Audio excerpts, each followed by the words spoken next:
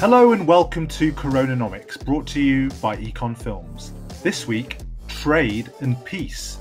The idea that trade leads to peace between nations goes back at least as far as Plutarch, 2,000 years ago.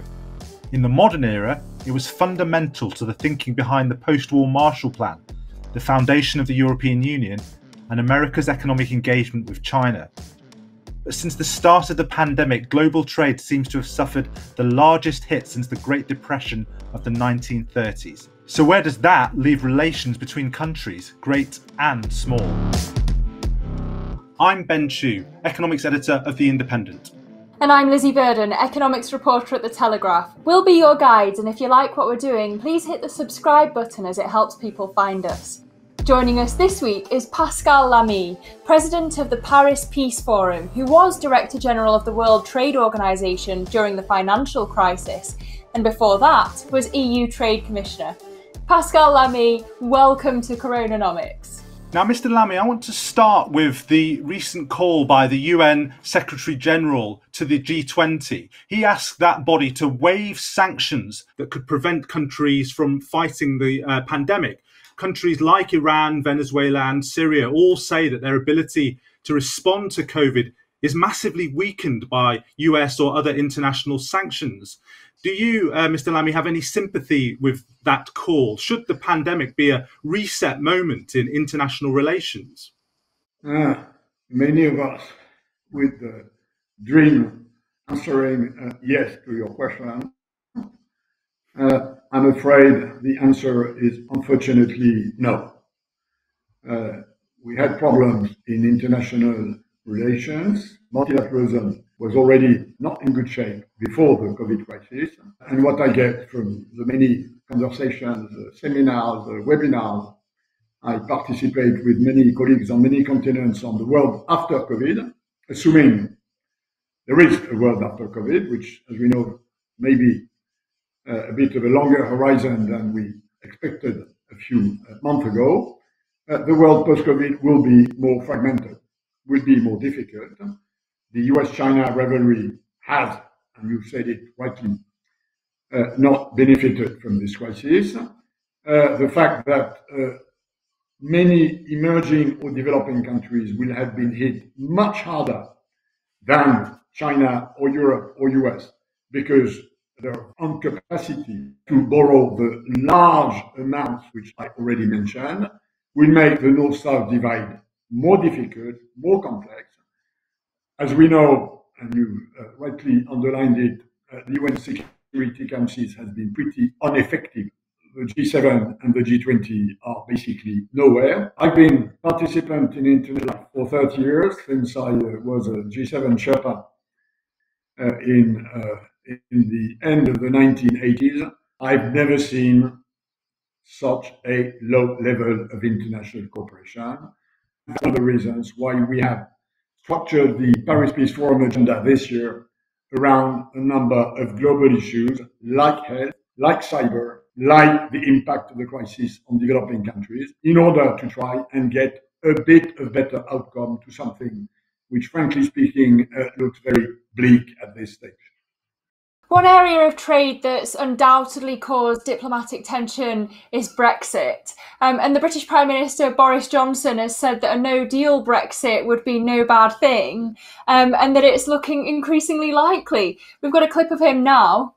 Well, I just think there's a good agreement to be reached, but obviously if we can't, then we will have the very good option also of an Australian-style arrangement. As a former WTO Director General, I wonder, on a scale of 1 to 10, 10 being the most likely, what you see the chances of Britain trading with the EU on WTO terms as now, and how bad do you think that would be for the UK? Well, if I may correct you, LIzzy, it's not trade that creates diplomatic tension. Businesses overall on this planet want to trade. They like to trade. They grow their business. If I do something better than you do, and if you do something better than I do, we have a perfectly rational interest to trade. and you and me will trade. I will benefit from your know-how, you will benefit from my know-how. It's not trade that creates problems, it's problems in other areas that create problems for trade, and Brexit is an extremely good example of that. The United Kingdom was one of the main actors, promoters, and benefiters from the EU internal market, which led to borders disappearing within the European Union. It's not for economic reasons that the UK decided to leave the internal market. It's not for trade reasons.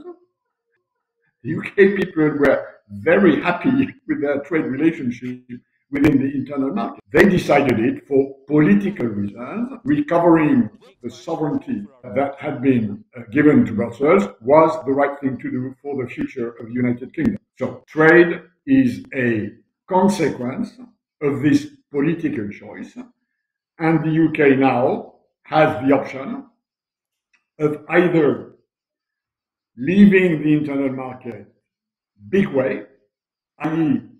adopting norms and standards, which is what matters for the economies of scale of a supply chain today, big or small. If UK decides to diverge from EU standards big, the border will be thick and costly. If UK decides to diverge from EU standards little, the border will be thin. This is an issue which is entirely in the hands of the UK people. They have to choose what sort of economic and trade consequences will occur from their political choices. Now, to your question, is trading between UK and EU under WTO terms a good thing or not? It depends on which league you want to play soccer. If you like the game, and if you like very good player, you will go to the first league. If you have less money to spend, or if you're not such a big fan, you can watch a match of second, third, fourth league. It's still soccer. It's still trade, but it's a minor version of what could be great. But that's again in the hands of the United Kingdom and the European Union, who from the very beginning said there's one thing we will not change because of Brexit, which is the way we run our internal market. We'll adjust the size of the border to the consequences of more or less divergence in standards. This is not mostly a tariff issue. This has to do with pesticide residues, with safety of lighters, with the size of bumpers, with what sort of license do you need to become an accountant or a doctor or a teacher. This is a major trade issue, notably given the huge importance of services for the UK economy and for its international exchange. So a relegation for Britain on the cards then, says Mr. Lamy. One of the specific worries, if there's no trade deal, was expressed in a leaked letter from Britain's Trade Secretary Liz Truss to other cabinet ministers. And she said that the legality of the UK's plan for a phased approach to checks on goods coming into the UK from the EU in the first half of next year could be challenged at the WTO. And her concern is that because the UK plans to temporarily give the EU de facto preferential treatment, that could be a breach of WTO rules. Are her concerns valid? A lot of people say that there'll never be a case, and I wonder if you think that's complacent. Article 24 of the WTO statute allows for preferential regime to be established between WTO members, provided they cover essentially all trade. So that's the technical answer. There is absolutely no WTO objection to two WTO members, and EU and UK are two WTO members, to establish trade relations which are on better terms than the World Trade Organization. Where I sit, listening and talking to business people, more than to politicians on the UK side, the question is, how much time do I have to adjust? how much is it going to cost me to adjust to the new system?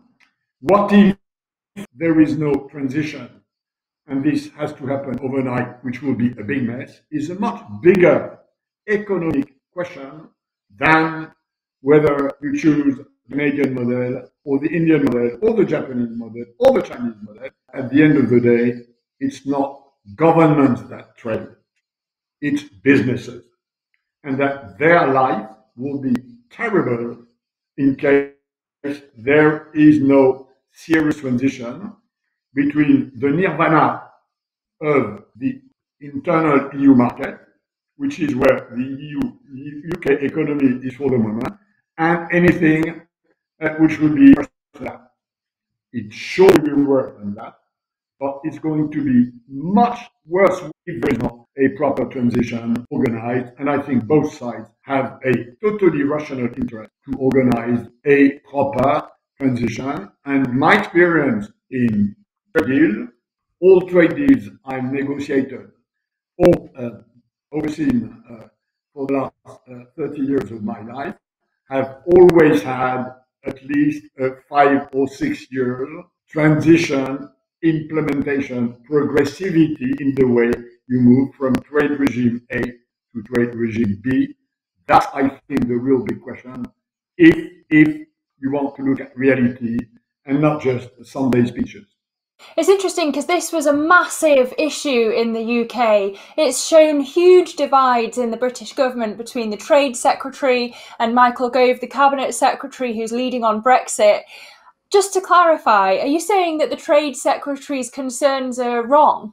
What I'm saying, Lizzy, is what I hear from business. Governments do not trade. Businesses trade. And what matters at the end of the day for the economy and for the people and for the standard of living and how much people make and how much taxes they pay is the vibrancy of the economy. So if I have to listen to a voice on what should be done and how should it be done and how should we create the modalities that will accompany this change, I will listen to business. These are the people who know how much it will cost to them, how long will the lorry files will be if you move overnight, how costly it will be to put big bumpers on UK produced cars instead of small bumpers, how much will UK want to diverge from the Birds Protection Directive, which is a big EU regulation and which will probably raise a bit of a question on the UK side. This is the real issue. Whether it's the Secretary for Trade or Mr. Gove who's right or wrong, the answer to this question is in the hands of business people. That's extremely interesting. Let's talk briefly, though, about vaccines and trade, Mr. Lamy. Many countries have been accused of vaccine nationalism in this crisis. The US, the UK, and even the EU.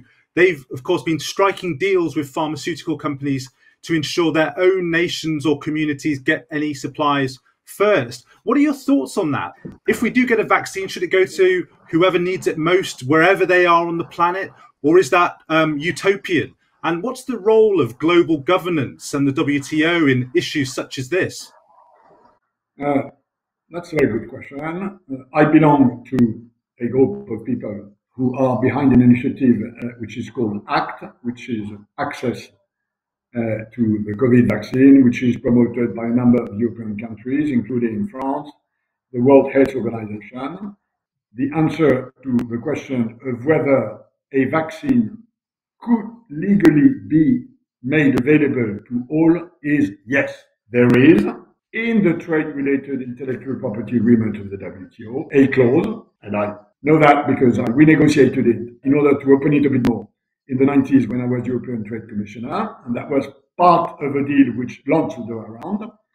There is an issue, there is a system which is called compulsory licensing, where I am a normal country, I have a normal pharma industry, I have a huge sanitary problem, I go to my pharma industry and tell, can you provide the vaccine for everybody? They say yes. Okay. They say no. I have the government authority to establish a compulsory license which obliges this company by law to provide the vaccine in conditions of price and volume which I, as a government, establish. Now, transposing this to the international level is perfectly doable.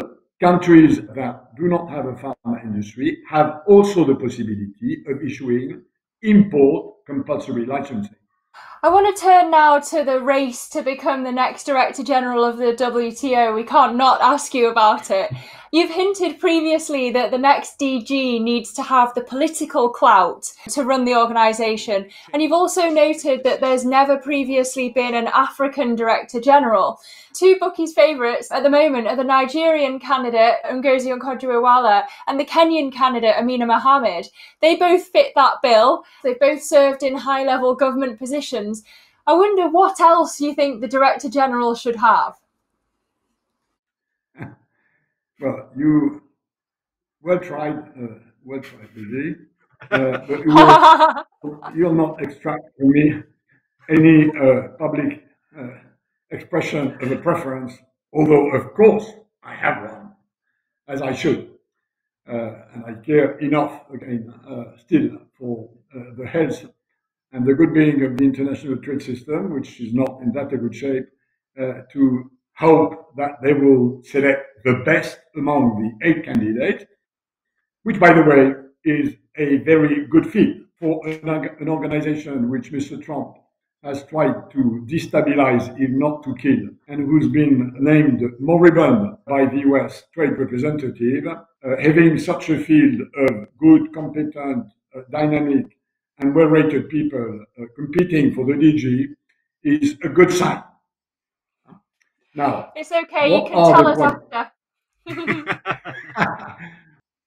What is the ideal profile? The ideal profile is somebody with long recognized international experience, with political experience, and with a temper that is an active one. The WTO has zillions of problems to solve, which it has not solved in recent times for reasons which, by the way, for a lot of them have nothing to do with the authority of the DG, although the DG can marginally improve a situation or remain passive, which will not improve the situation.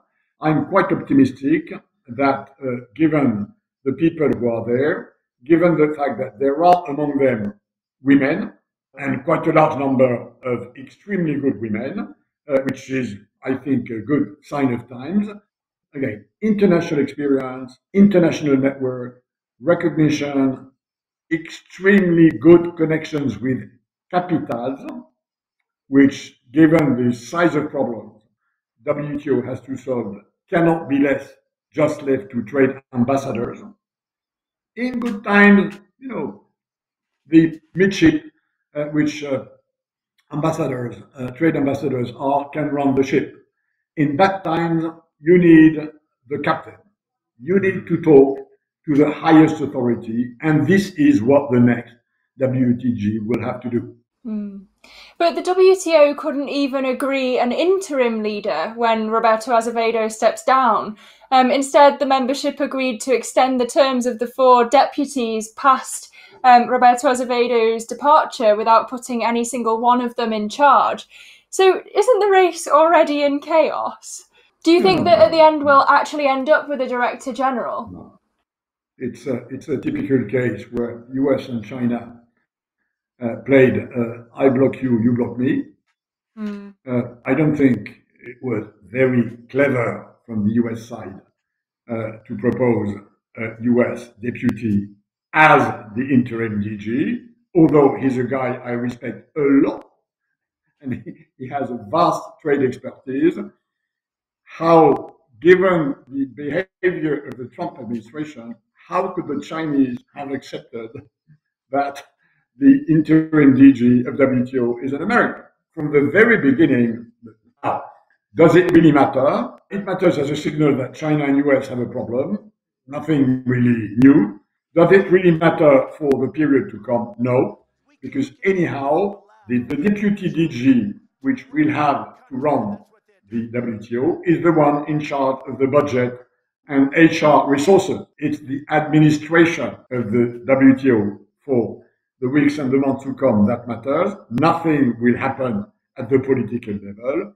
So the reality is that the deputy DG, which will run the shop, is the one that runs the budget and the resources.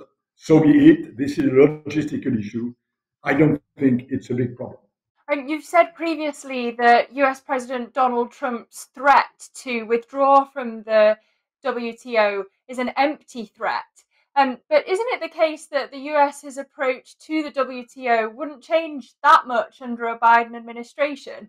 You mentioned earlier that you have some sympathy with US frustration with the state of the organization and the need for reform.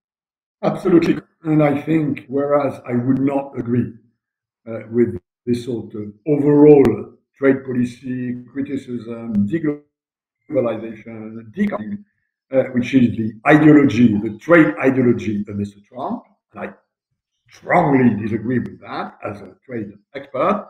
I do agree that the US are right that the rules of WTO do not discipline enough some countries, but some countries are right to believe that the WTO rules do not discipline enough the US in some sectors.